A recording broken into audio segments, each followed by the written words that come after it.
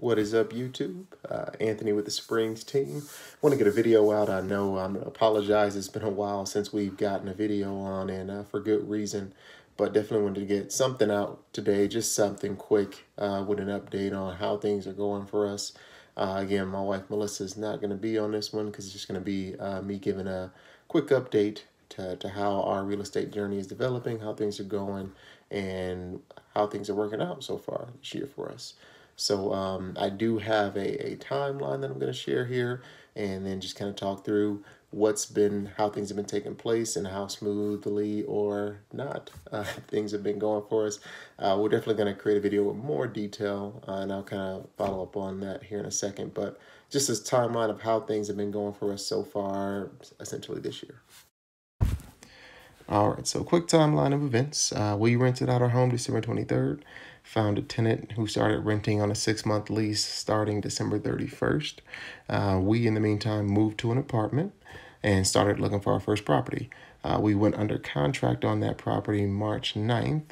This property being a fourplex, it had 3 tenants in place, one on still under a lease, the other 2 on month to month.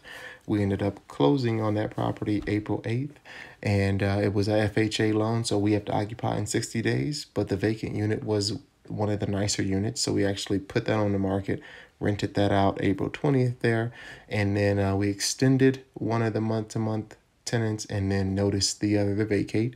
So currently on that one, we got 1 great tenant, 2 good tenants, and all rents are current, so things are going well there.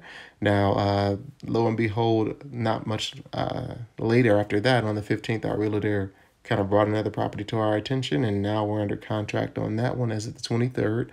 We do need to sell our home to be able to get into this property because it's a conventional loan. We'll need the full 20%, but that means we're going to need a extended close on this one, and so we're looking to close first week in July.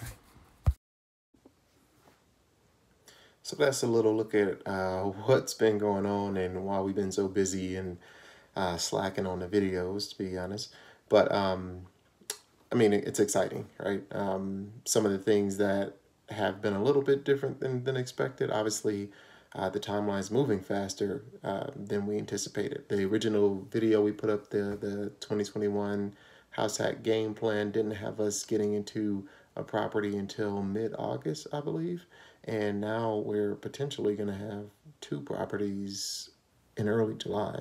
So that's definitely moving a little faster than expected. But I mean, not complaining as long as the loans are able to be approved, and we've been in our financial situation has been enough to support that moving at this pace. So it's been a good thing. But another thing that's a little bit different is the order of the loans we're using. Originally, we were going to look at using a VA loan to start, and then a conventional loan on the second property, and FHA on the third. We actually ended up starting with the FHA loan because of the time constraints with the VA loan, and being that we had one under VA, but we couldn't essentially sell or get it out of that until July. But obviously, if we use the FHA, it allows us to make a move on the property in March.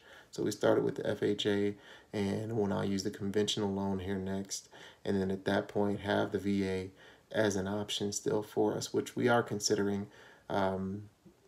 It'll give us an option. Again, with the FHA loan, we have to be in this current property for a year, so through March 2022, and at that point we can decide whether we want to move in and occupy one of the units on this current property we're looking at if we end up closing, because it's a bigger property, it'll fit our family a little bit better, or we can leave that as a non-occupied investment and look at using a VA loan to get into a property. We'd be looking at a home, an older home with a cottage in the back that we could use for short-term rental Airbnb style income. So we'd actually end up having 8 doors as far as the 2 fourplexes, and then a cottage, an Airbnb cottage on top of that, which would set us up pretty well going forward. Another thing that was not exactly the plan was that we initially planned on using a property manager for these, but after our realtor kind of convinced us to give it a go, it's actually worked out pretty well. Self-managing at this point, we're using a software, a property management software, Avail.co.